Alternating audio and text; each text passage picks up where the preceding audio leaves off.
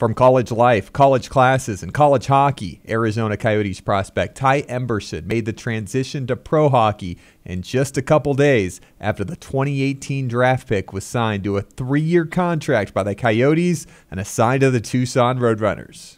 Yeah, it was a quick transition, quick couple days at home with my guys, but it was a tough way to end. You know, we had a really good season, but it sucked to come to an end like that. But it was good to make it back to the NCAA tournament, and just happy to be down here. It's a fast game. There's a lot of men out there who are smart, big, and fast. So it's a good transition, but it's just the next step. And while he's playing pro hockey, Ty's still finishing up in the classroom here in Arizona.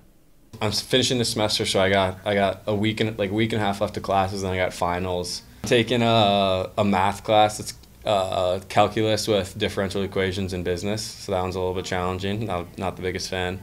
And I got corporate finance, just Finance 300, so just learning about like portfolio, stock management.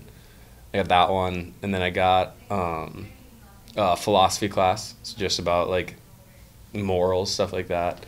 And then my last one is just a human development, to learn about like the development of like babies and infants. So kind of an easy class, but. And he made an impressive pro debut for the Roadrunners on Saturday, April 17th in Las Vegas.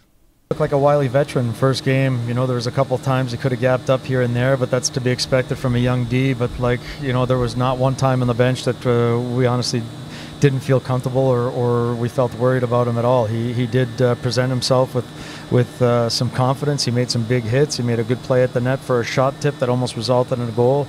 Yeah, he fit right in. That's a good thing and a good sign for the Coyotes for some years to come here.